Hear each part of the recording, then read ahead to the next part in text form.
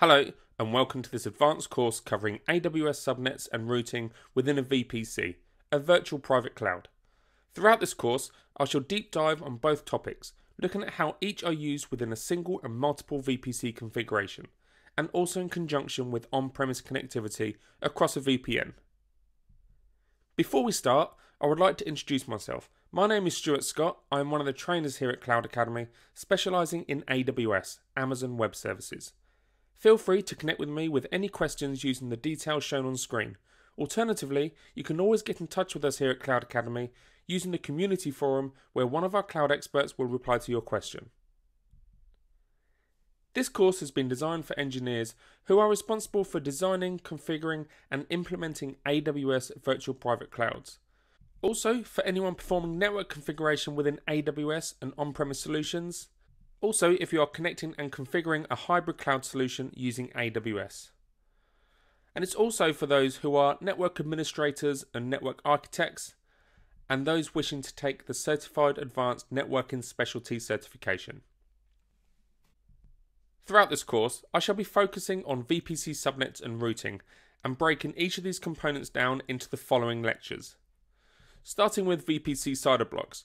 This lecture focuses on the effect of subnetting your VPC CIDR block.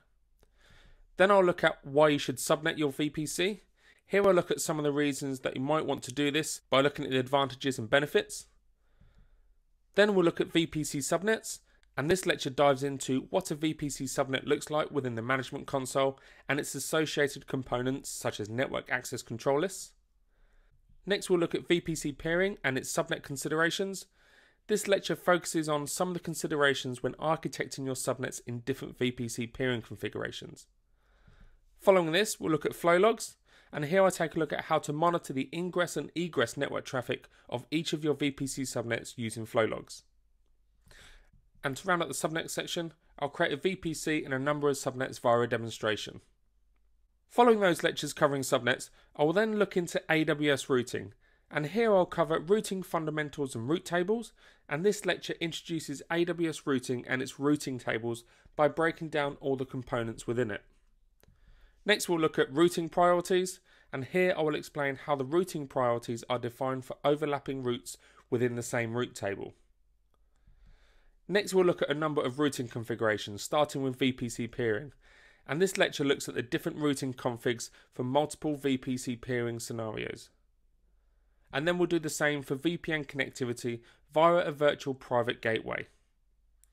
And then following this, we'll look at some more routing configurations that are used by internet gateways and NAT gateways and the different dependencies involved here. And then lastly, with regards to routing configurations, we'll look at VPC endpoints, and this lecture looks at the automatic routing configuration when creating a VPC endpoint.